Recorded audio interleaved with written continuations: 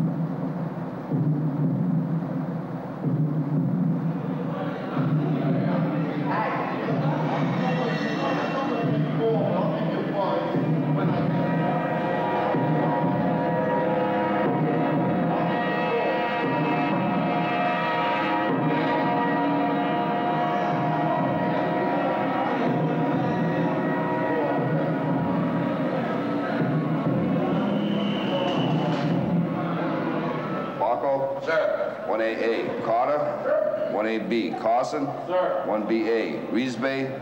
1BB, Yanowski. 2A, Rosenkratz. 2B, All White. 3A, Coulter. Sir. 3B, Tricoci. Mudge. 4B, H. Green. Sir. 5A. Give me attention. Last night, we had a suicide.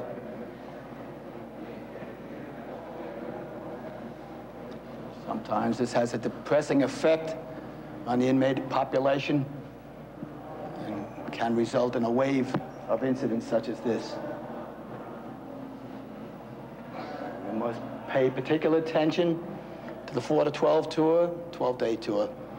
Patrol properly, patrol your tours. Particularly on the 12 to 8. If you find an inmate is not sleeping, watch him very carefully. That's a potential suicide, okay? I expect you to do your job. All right. All right, men, take your posts.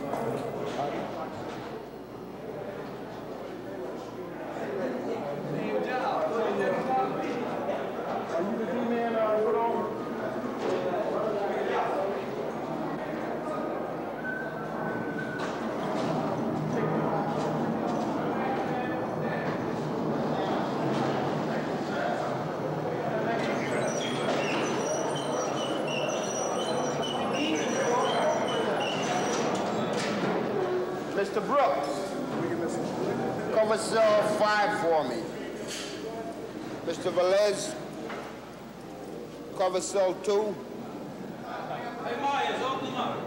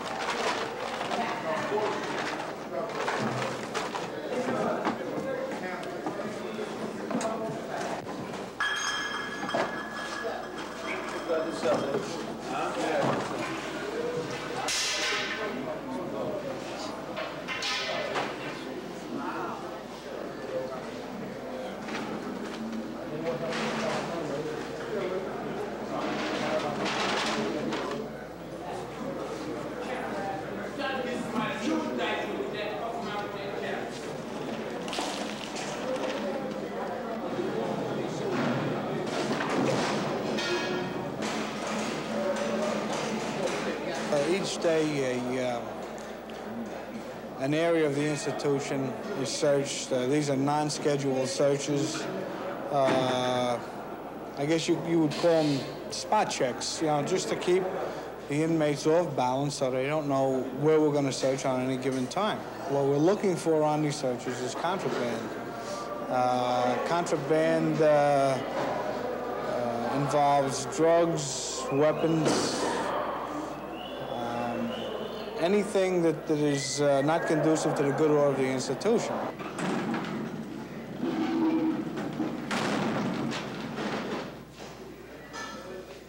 Like if they're gonna look through your things, look at your things and neat, you know, don't throw your things around like they ain't worth nothing, you know, like you're garbage, you know. You know, they should have some respect on you, you know, you're a person, you know, not an animal, you know, like the way they make you feel like you're an animal, the way they throw your things around, you know.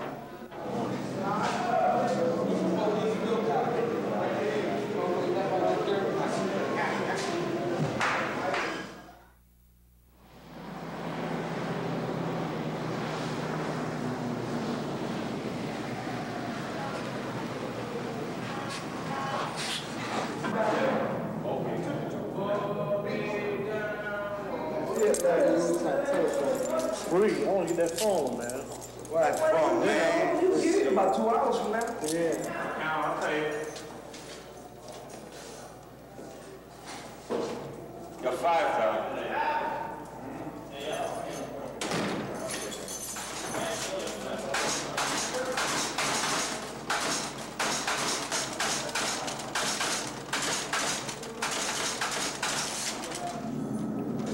Have a seat.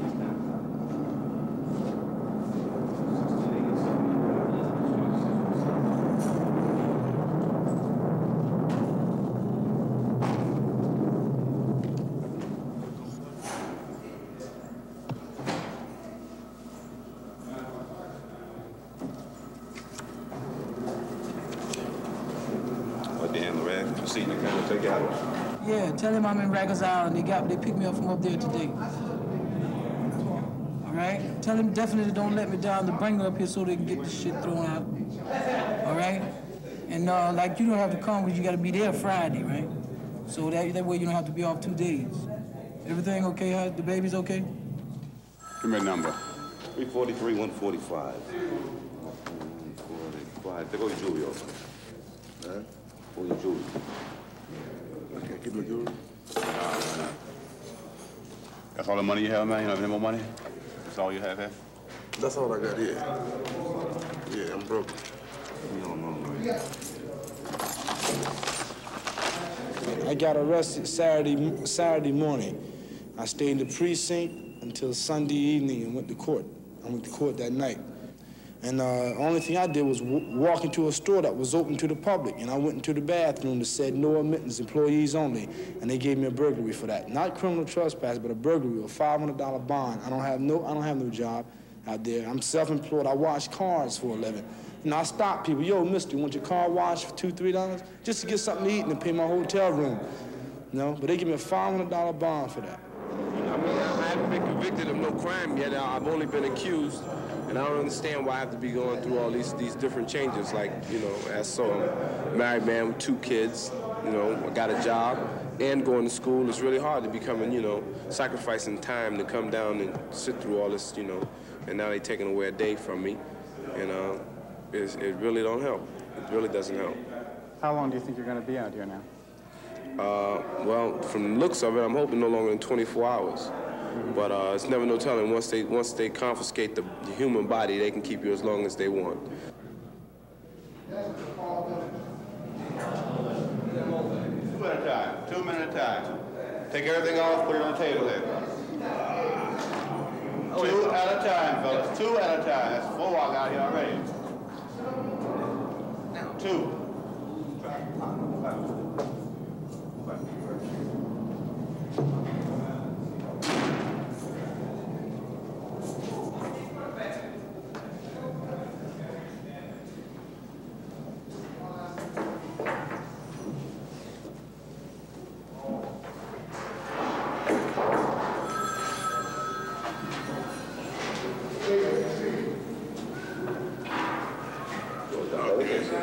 Turn around. Spread your cheeks, pick your feet up. Put your shorts back on. Put your head down, pal. Huh? Put something in there.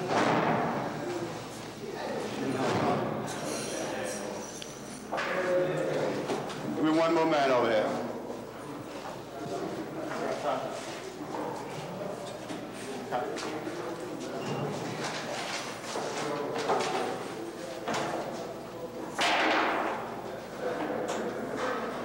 Let's take the overall criminal justice system. In this city, the police department is completely out of proportion with the correction department. The police department compared to us is so massive that they can lock up more people than we can possibly think of dealing with. And we don't have the ability, the right, or the authority to release anybody. And the courts are not going to release anybody. And these people, the courts set their bail so high that it's impossible for them to even think about getting out. Half of the people in here do not work. Those that do work only have enough money, you understand, to support their families. So how in the hell can a man with a family and 2 kids afford to go in front of a judge and pay a judge a $5,000 cash bail or a $25,000 bail when he don't make but $130 or $140 a week? It's totally impossible, man. And they know it's impossible. So that's not a bail. That's like telling you you're guilty. You come into jail anyway, you know? There's no requirement that bail be fixed in an amount that a defendant can make. There's no requirement that a defendant be out pending trial. If you had that requirement, nobody would be in jail pending trial.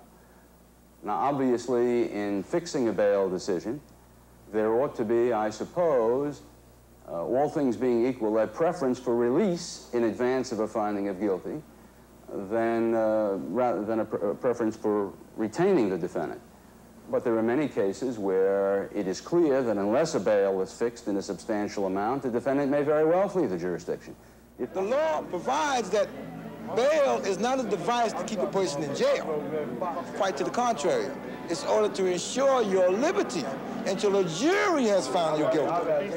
See, but yet the DA can postpone your trial for months and months and months, and every time you go to court, well, I've been here 6 or 7 months, can I get a bail reduction? No. You understand? That's ridiculous.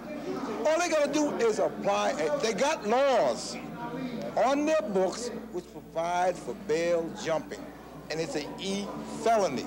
So why the high, ridiculous bail? The Constitution says excessive bail under the 8th Amendment. Excessive bail shall not be set. That's all it says. It's one sentence. Now, the courts have interpreted it, interpreted that phrase, excessive bail shall not be set. And that is true. And the court will strike down that which it believes to be excessive. But, again, excessive compared to the crime, the background of the defendant, the strength of the case, etc. There are certainly those who should be separated from society. But when they're being separated, they should be separated according to some guidelines and with the recognition that that is what is being done, not with the hypocrisy and the false front of sitting $50,000 bail for someone who will never see $50,000 in their life. Reasonable bail to me, if a man is poor and he has no money at all, then a penny bail is unreasonable. Unless there's some benefactor in the audience who's going to come forward and post bail. If I believe, on the basis of the papers I have before me in my questioning of a defendant, that there's no reason to fear that he will flee to Algiers or join Vesco in the Caribbean, then my experience has been that there should be no bail. And if that man refuses to come back to court, whether out of fear, ignorance, or any other circumstance, generally, he can be found in the very neighborhood where he was arrested, which is generally his own neighborhood. But it is wholly in violation of all of our tenets of our jurisprudence to keep somebody in jail before he's convicted if we honor the presumption of innocence. which all too often is not honored. The system is geared to have one type of inmate here. That's the indigent black and Hispanic. If a man is poor and can't make bail, he's gonna be here, whether he's innocent or whatever. Hey, B-side officers, it's now time for the official lockout. It's now time for the official lockout. Inmates stand by yourself for the lockout.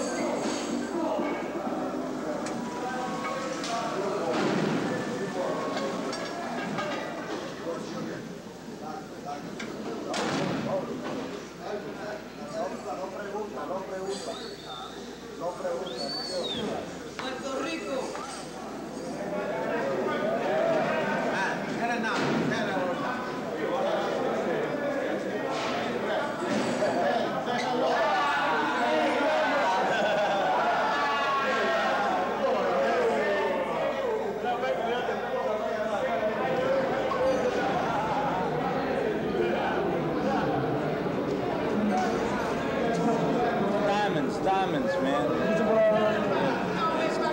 Don't do that no more. Get on, partner. My partner's bad.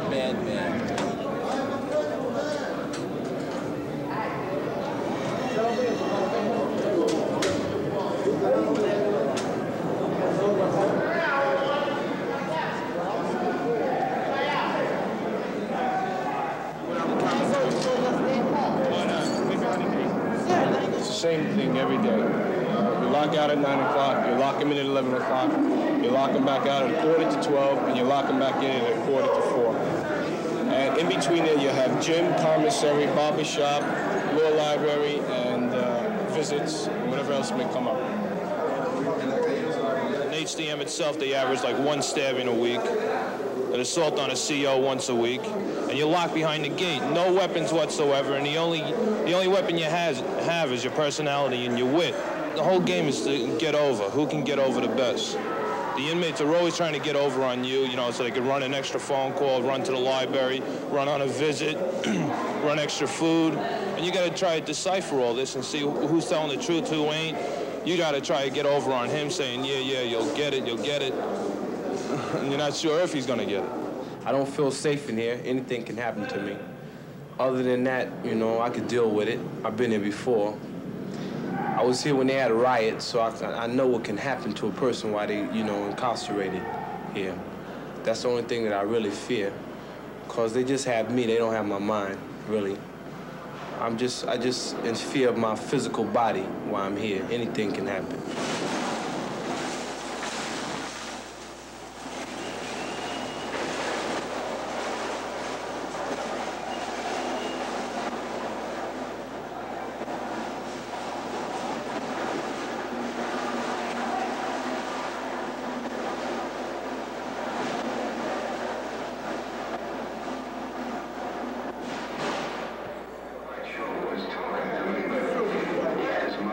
The structure of this institution basically is a warehouse. It's 3 tiers high, 40 cells on a tier, 240 cells to a cell block. I believe that the physical structure of this building isn't even fit for sentenced inmates doing a definite sentence. I think that what you're talking about is almost a devil's island. The conditions themselves certainly are deplorable under any standards that you want to apply. Unsanitary conditions, toilets that don't work, showers that don't work, cell blocks with a noise level that is louder than the New York City subway system, except it's on a 16-hour-a-day basis that noise level remains the same.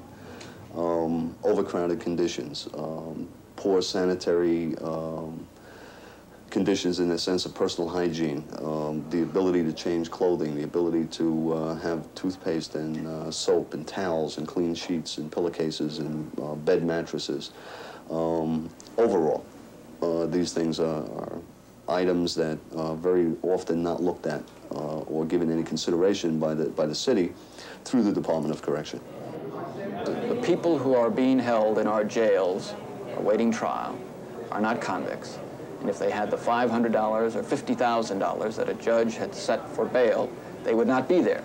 And given that case, the conditions of confinement for people who are being held awaiting trial, according to the Constitution and the interpretations of the Constitution, should be no different than those for people who are out, other than to assure their appearance at trial. Well, the very fact that the courts classify them as detainees does create a problem. As I said before, that they are incarcerated until due process, but the courts maintain that they are entitled to all the privileges of an individual in outside society, and that's a difficult task to perform. Security is paramount, and sometimes the privileges conflict with this basic security. There's only 3 officers for this whole block, and on each side there's 120 inmates. Now, 3 officers control this. So if there's a fight in the front of the block, somebody can be getting stabbed in the back, and they'll never know it. They'll never know it. Somebody can be thrown off a chair. And there's people in here that's facing lots and lots of time that, at any given time, they can just snap. Let's go!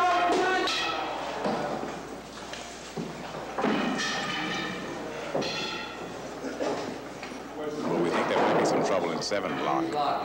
Now, we don't know yet, so we're just waiting around just in case there is something going on. It's about lock-in time now, so we're waiting to see what's going to happen on the lock-in, if there will be some kind of a misunderstanding in that particular. We've had problems down there, fights, found many weapons down there, possibly about 7 or 8 weapons in the last day and a half on that particular section.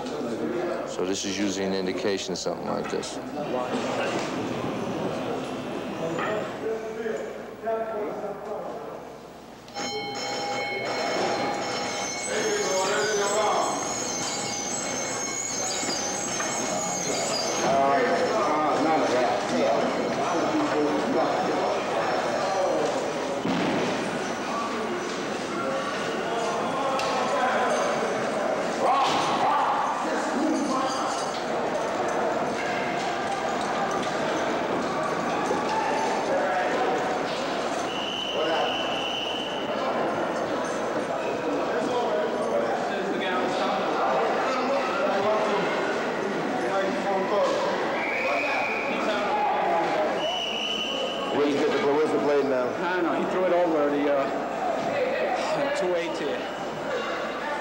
You got a guy back there that's cut. Come on. He's cut on.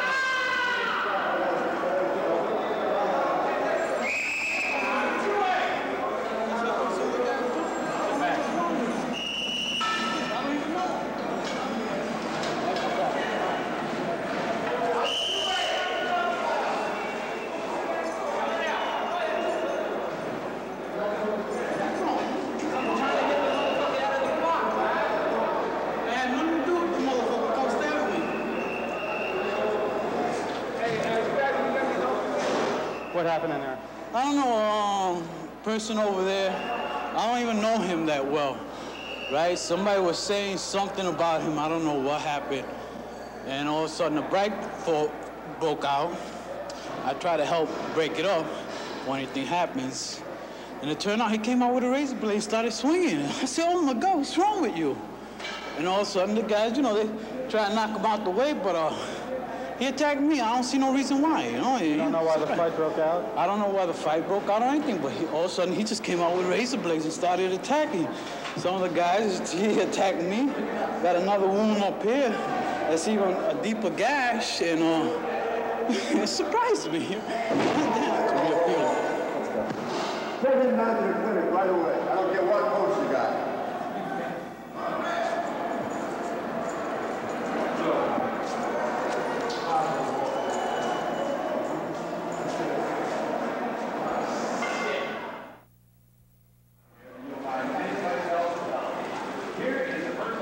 Once we come to jail here, it's like coming to a graveyard. We're dead as far as society is concerned. The courts are deaf on us. Our family and friends a lot of time give up on us too.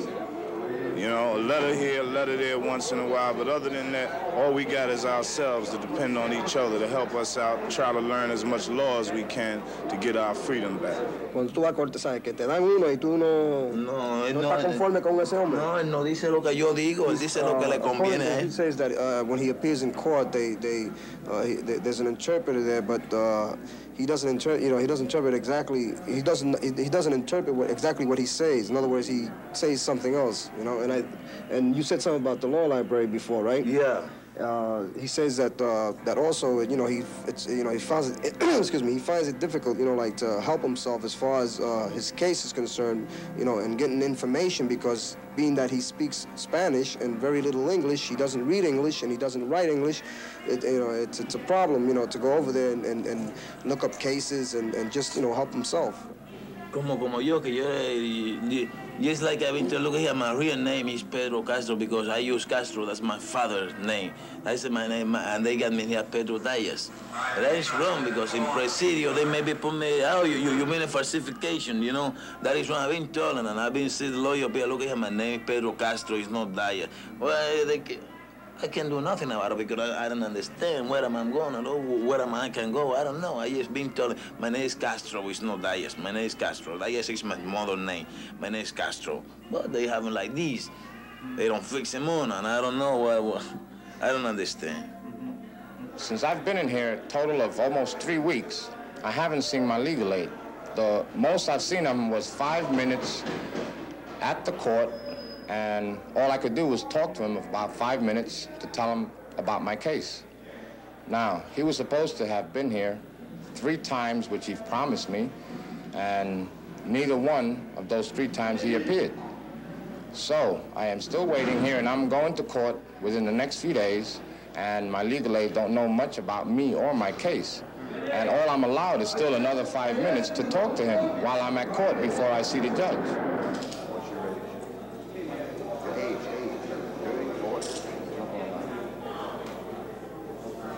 Gracie Cornelius. Perez Jose Woods Leroy.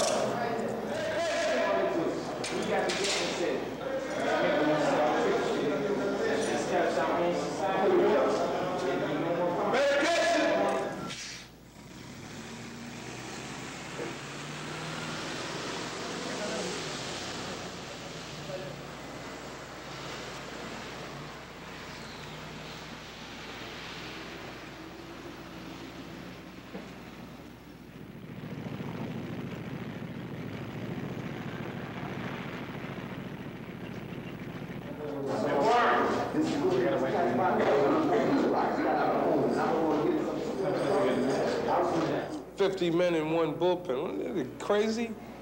You know what I mean? I mean, at least they can do make accommodations a little better or move us around or something like that, you know. When do you think you're going to get to see your legal aid attorney? When do I get to see a legal aid attorney? Just before you step into the courtroom. That's when you see him.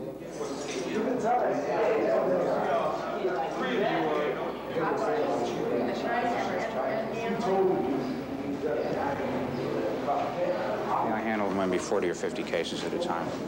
That's what I carry there. Those cases include cases awaiting trial, cases awaiting sentence, and cases in the very early stages and very late stages. So it's more than enough to keep me busy. Do you feel generally that you're able to deal with your clients' cases effectively under the prevailing conditions? Well, it's, I think one of the skills involved in the job is to be effective under the prevailing conditions. Conditions are terrible here.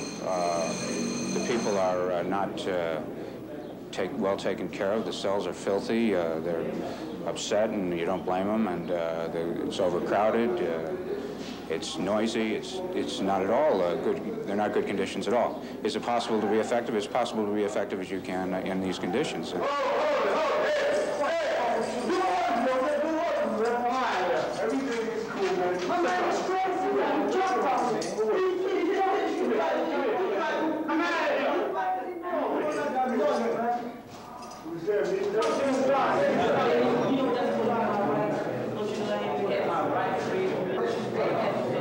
I waited in court approximately 2 hours.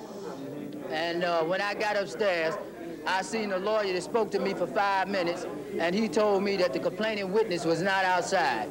Now, I haven't had a hearing. I haven't seen the people that hold and complain against me or anything.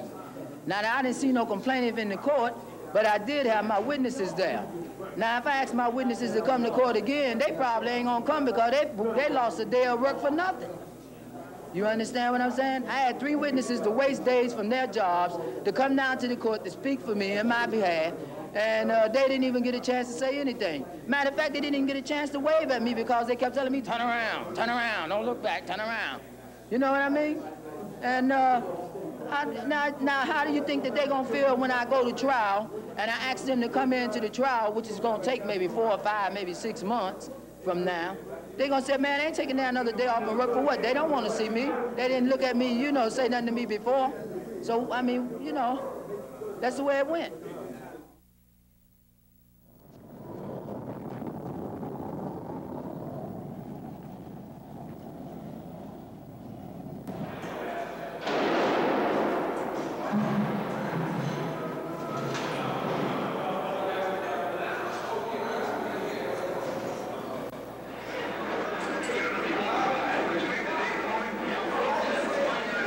On the B-side, anybody want to go to sick call, bring it out the B-side gate.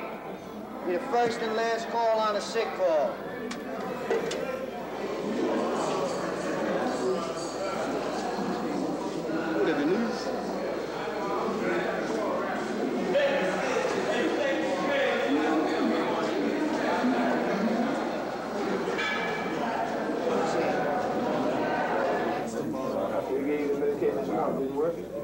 Carlos Sanchez. You ever shoot anything? Often? Yeah. What's it on? See that? What's it on? You got any temperature? Chills? Yes. Here, put your shit. Okay, Harold, I'll tell you what I'm gonna do. We're gonna give you some Donatol, okay? It should settle your stomach down a little bit. You give it to you twice a day, all right? I give you some Maalox for the nausea. That'll probably stop some of your diarrhea. You're just gonna have to try to eat a little bit of something. And then, you know, little by little, you'll get over this. Harold, you've been through this before. You know, that's what it takes. What can I tell you? You know that. Okay. All right. So I'll mark it all down. I'll call you and I'll give it to you, all right?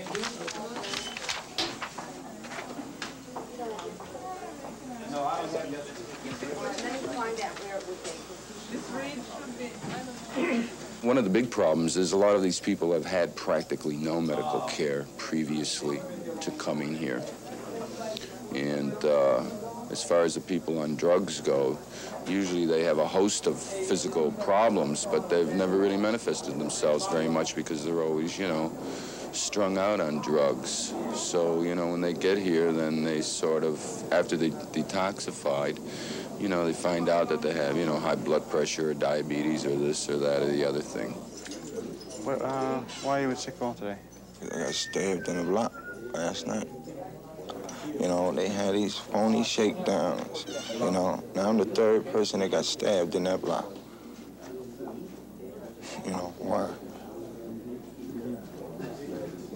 You know, and it's just a shame, you know. The inmates decoy the police to another area, and I get stabbed in another area. You see, and it's not right. Now, the way I was stabbed, to get 18 stitches in my mouth, it could have been 18 stitches in my throat.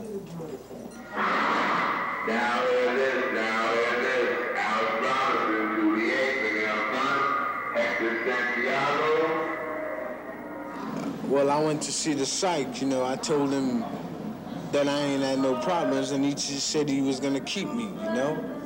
And that's wrong, man. If I ain't got no problems, I posted went back to 4 Block that day, right? And they didn't send me. Was there some incident that caused it? Yeah, I took my clothes off. Not regularly, I tore them up, you know? That's how come I got these greens now, you know? Do you know why they put you on this block? Well, I was put in this block because of things that was on my record what I did in jail, you know, prison. Like there was a little violence sometimes, and they put you in here for observation. What form of treatment do you receive here? Well, I received medications, and that's about it. Just psychiatrists, medications, and just lay around. So you got sick men in here, men that are really sick, and you try to do your job the right way so that none of these men in here cut themselves or hang themselves or jump off the tiers and whatnot, what have you. And you're hampered because you bring the problems to the officers either don't care about the men or they don't have time for it. And then when the psychologists or the psychiatrists do speak to the men here, it's for a 5-minute thing, and they're always ready to, with the medication. They put the medication up there in front of them, they give them the medication, no help. No help. They have chemotherapy, in other words, tranquilizers, Thorazine, Sinequan, Librium for alcoholics. A number of the inmates that, if I hold them in our mental observation section, they probably should, in fact, be transferred to a mental observation hospital, someplace where they have treatment. We do not have treatment here. The only thing I've been taking is some yellow pills and some brown pills. I don't even know what they called, you know? They don't tell me nothing. Until they give me my rightful medication, I'm not taking nothing else, you know? But that's all they want you to go to sleep in this motherfucker here, you know? It's just like taking a mass of people and saying, well, so many is going to get this and so many is going to get this here, and we're going to hope that they're all better when the medication wears off. But in the meantime, they're going through these court processes. They can't put up a proper defense for themselves in the court. They can't even relate to their attorneys. Nobody wants to take the pains. Nobody cares. There's a human life. Is that the value that they place on a human life, regardless of the man's stature? Come on, Murray, get in the house. Lift me a move.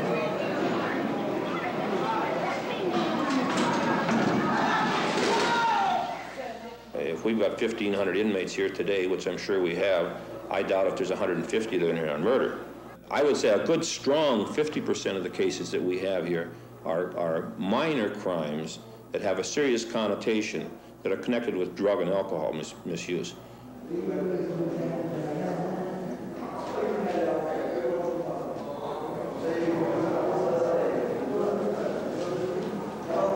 Are all of you detoxing here? Yes, sir.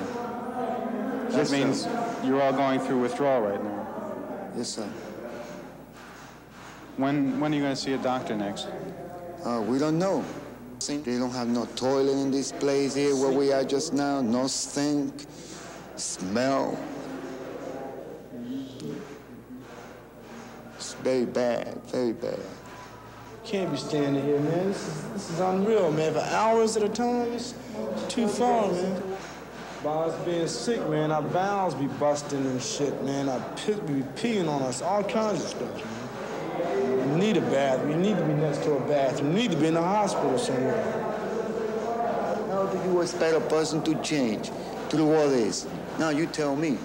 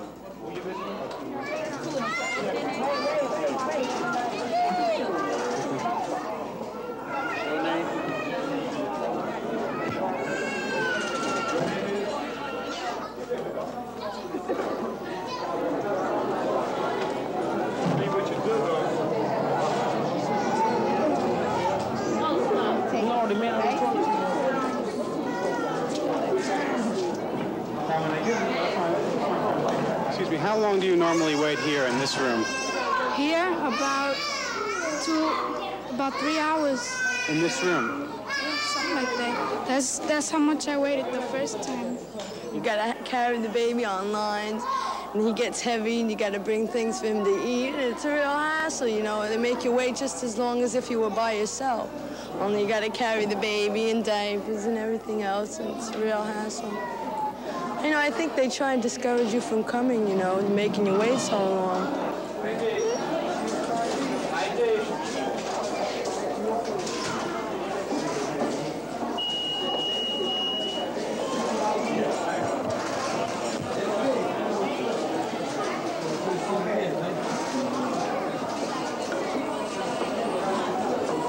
Your wife is on her way over here now. Yes, as a matter of fact, yes, my wife is on her way over here. Last time she came, she arrived at 3 o'clock in the afternoon, and I arrived up front. I got to see her at, I think it was 7 o'clock, and she left the island at about 8:30 in the evening. George Rivera.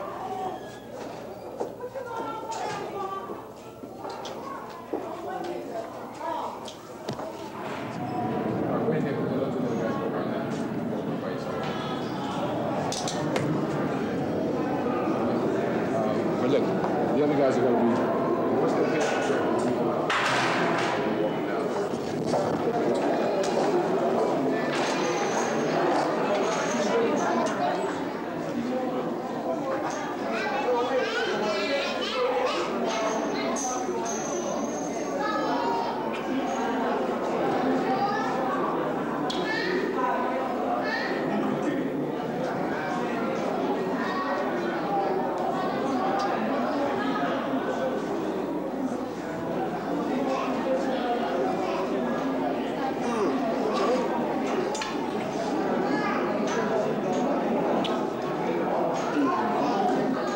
The way that this whole system is set up, right?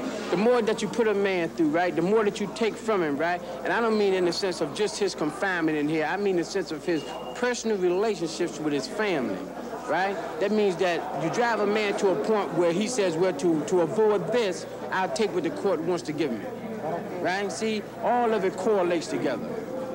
There is certainly an attitude of despair and depression and fear in the House of Detention for Men. That itself is a coercive effect to do something to get out of there. An officer can apply for a transfer. An inmate can't. An officer can take a sick day. An inmate can't. But an inmate can cop a plea to get out, and some do.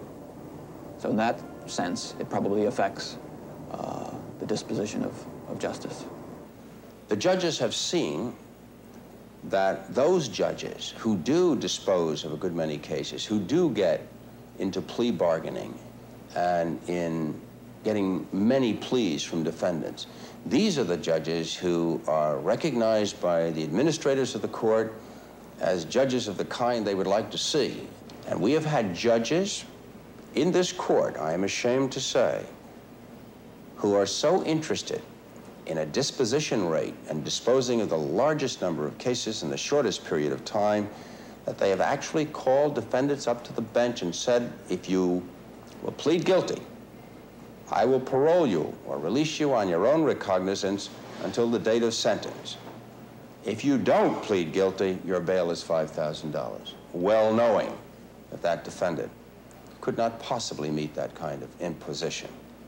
In any case where there's a possible sentence of probation, given the lack of criminal record by the defendant or perhaps the offense itself being not that serious, a defendant who's in jail is much less likely to get probation than someone who's not in jail. A defendant who is in jail, right along the line will be offered time where the same person, if you're out, will be offered a probation if he pleads guilty. The jury sees a man in custody, and it's rather hard to keep that from him, although an effort is made. If you're on trial and the man's in custody, it's impossible to keep that fact from the jury. Well, that's half the battle. That's half the DA's battle right there, if the jury knows that he's in jail, rather than at liberty while the case is pending. I think it's probably fair to say that a person in jail will think more about pleading and think about it more intensively than a person who is out on bail who's content to have that situation remain static and let time pass.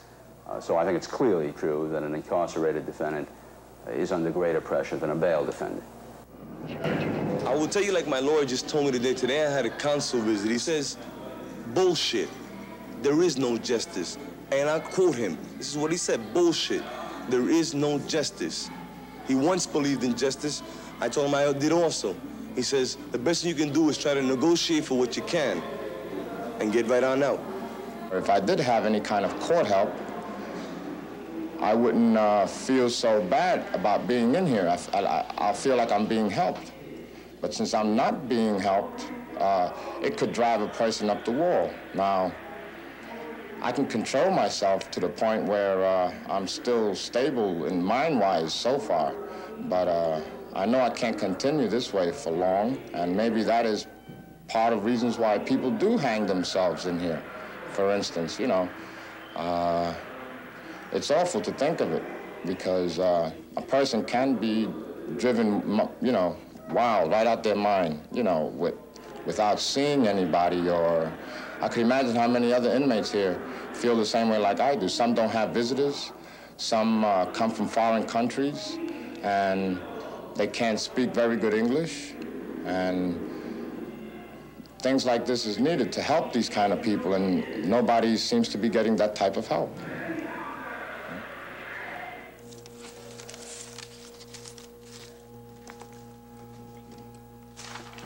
All right, this is your receipt. He goes back to court, 4/17/78, Part 8P1, Bronx. All right?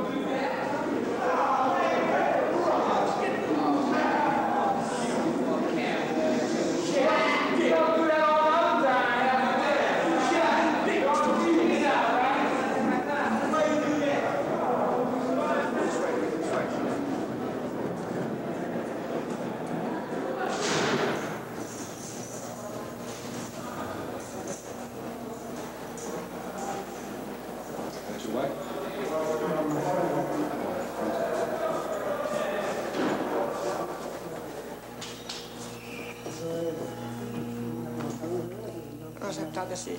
Me lo dijo. Espero que todo siga bien ahora. Eso no es nada. Ah, sí. Falta la vida. Sí, señor. Would you have a seat there, please? All right. Oh, Thank you.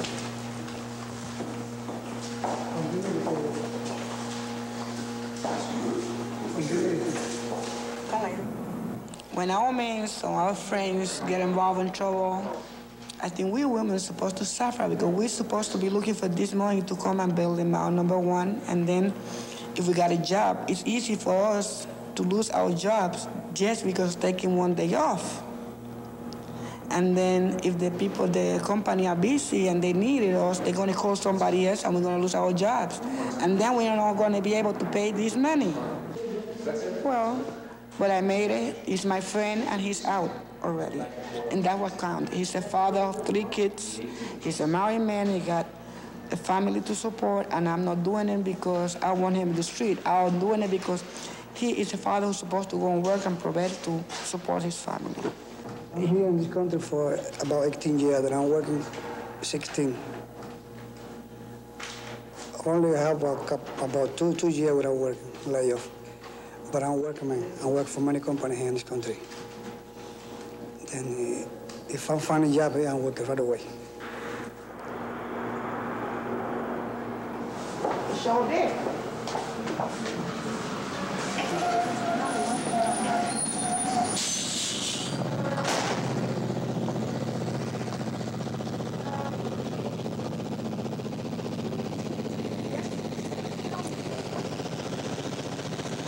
Take a bail, what's his name, Johnson, Charlie Johnson? We got a ticket on the bus. You got a ticket already? Got the ticket. How far, all right?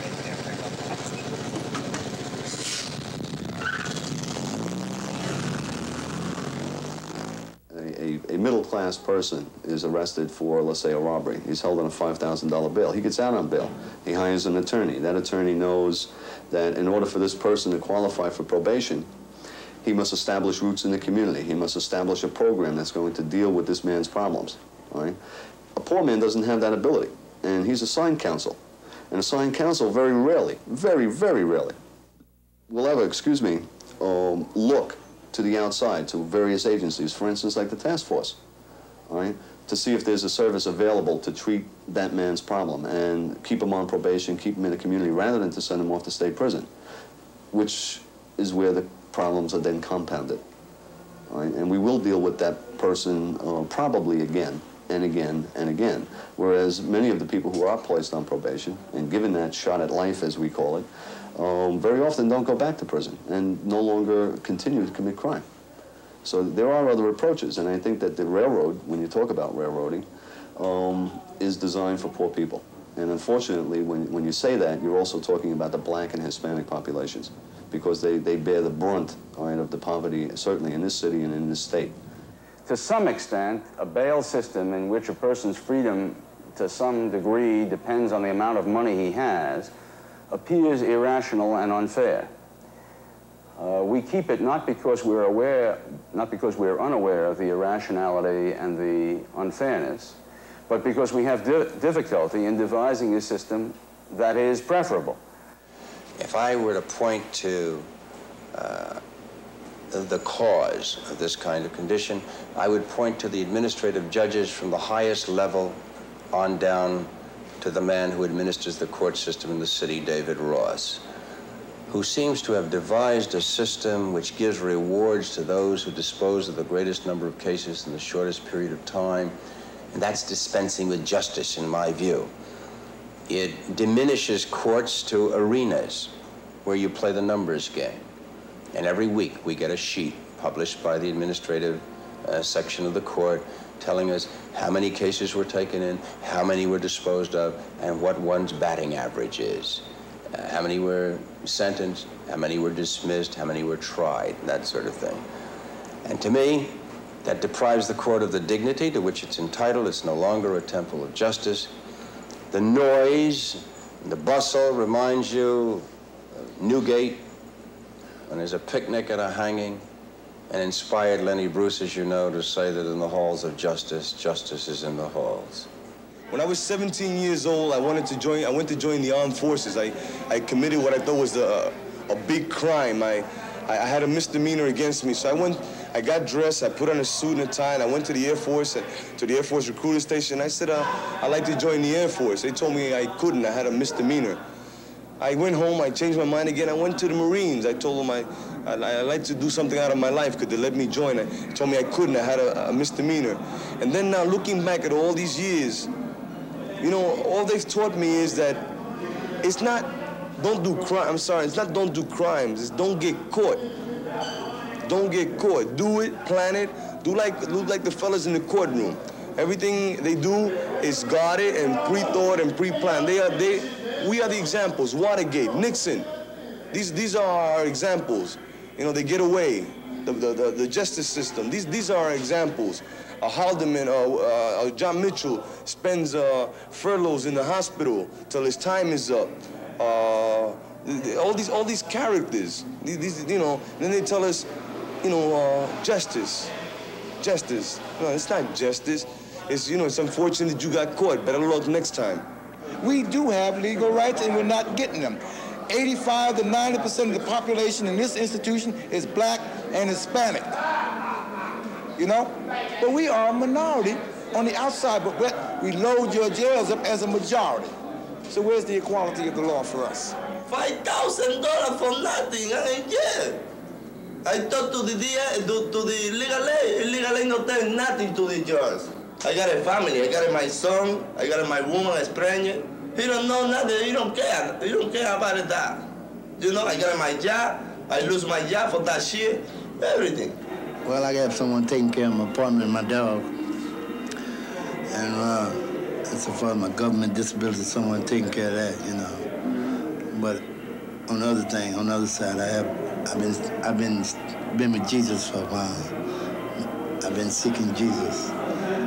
so I have a little peace. Some people that's over here, and they can aggravate the COs or the judge, or and justice never prevails.